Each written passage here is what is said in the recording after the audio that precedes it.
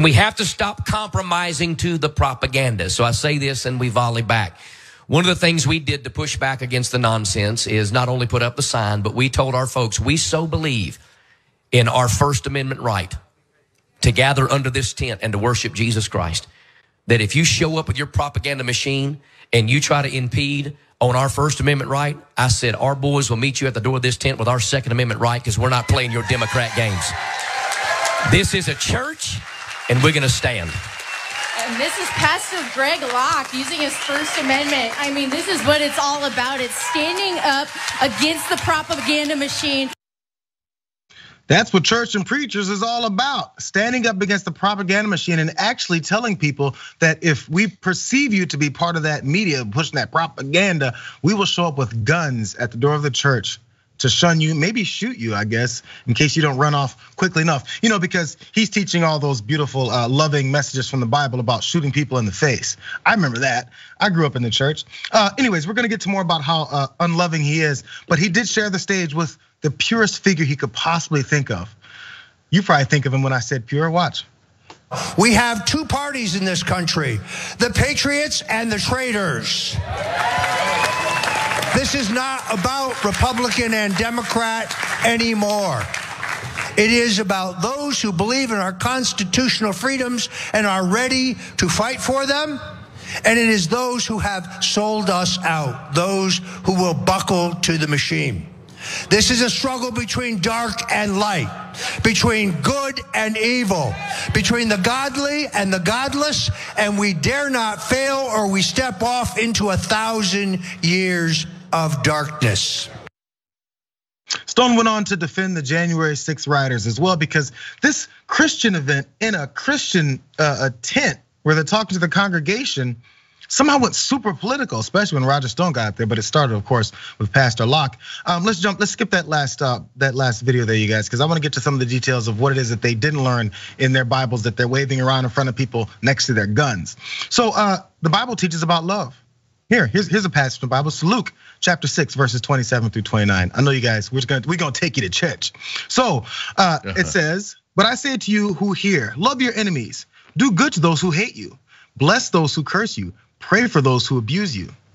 To the one who strikes you on the cheek, offer the other also. And from one who takes away your cloak, do not withhold your tunic either." Wow, Leviticus chapter 19, verse 18 says this: "You shall not take vengeance or bear a grudge against the sons of your own people, but you shall love your neighbor as yourself. I am the Lord."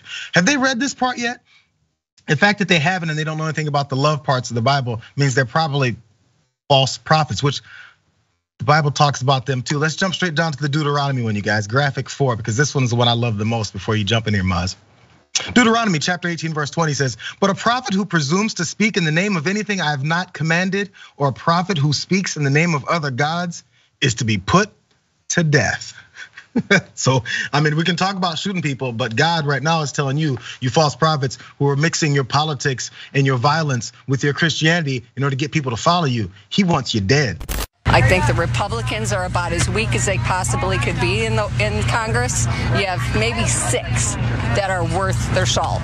Ted Cruz, Mike Lee, Rand Paul, and 2 or 3 others. The rest of them are just the same as the Democrats. They've been there too long. They're establishment. They don't care about the American people because they're in their elite little tower. And so we're just sick of it, you know, and we're not gonna take it anymore. I see a civil war coming. I do.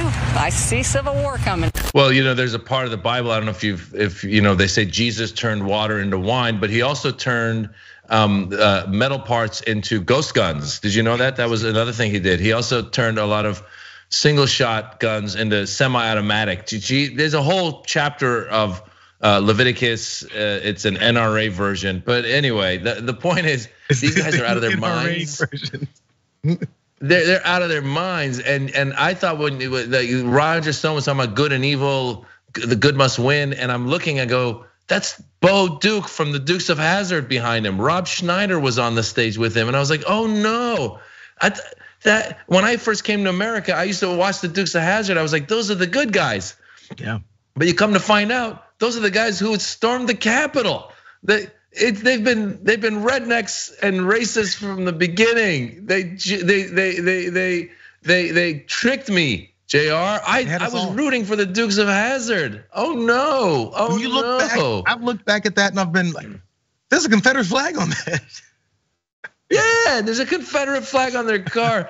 So very, very, once again, I use the word sad because I don't know what is going on in people's heads. And it's interesting how they manipulate it. You said they manipulate everything to go into whatever their argument is. Their argument is, I want more guns because these guns will give me the freedom to defend my right, the freedom of speech. And the truth is, let's face it, you've got your freedom of speech, and it's gotten to the point where there's a lot of crazy people who believe the lies that you spew.